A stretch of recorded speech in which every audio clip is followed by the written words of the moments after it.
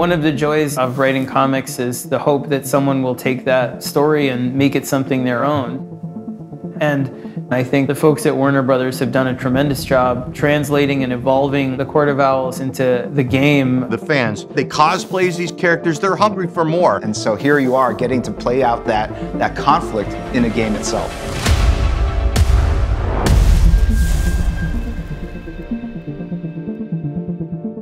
I remember taking this walk around New York City to my old neighborhood. Nothing I knew was there anymore. All of the people I had known had moved away. All of the stores were gone. The feeling was so unsettling, and I wanted to craft a story that would make Bruce Wayne feel the way I felt. The first time I read that story, I was just blown away because they were creating this really rich secret history of Gotham City, very plausible, believable, that was in direct opposition to Batman. I think probably inspiration for the Court of Owls originates from nature, just by the real fact that the owl is a natural predator to the bat. What an owl does a lot of the time is it hunts you and it stalks you without you seeing it, and the fun of the way that the court goes after Bruce is to watch him from afar for years. Because it's been something that's been in Gotham for so long and been so powerful, and right beneath Batman's nose, I think that's the root of the success there.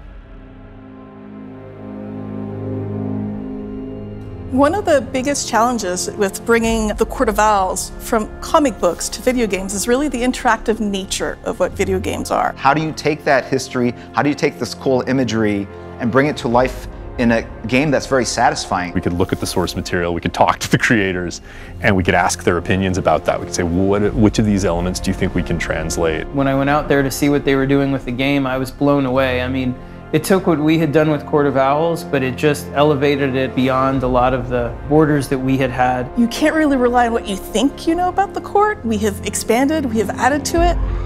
There are different varieties of Talons in Gotham Knights.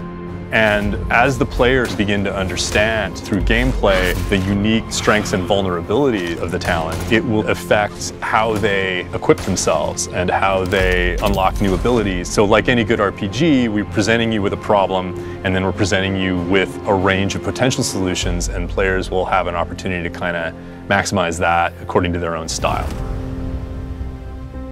The entire team has worked so hard on this and put so much love and dedication into this, and I really hope it comes through and it gives them a really enjoyable experience. I can't wait for us to share more information about this game. But watch out for those deadly talons, because they are sharp. Be careful.